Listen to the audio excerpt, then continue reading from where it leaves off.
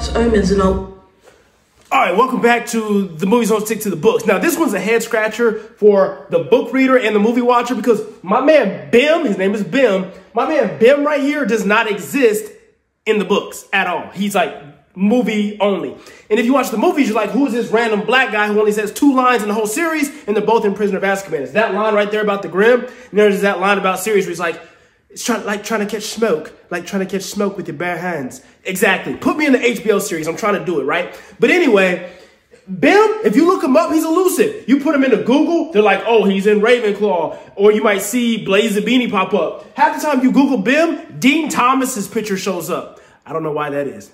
I don't know why that is. Anywho, Bim is a loser. I'm pretty sure Professor Trelawney meant to say, my dear boy, you have the Bim and not the Grimm.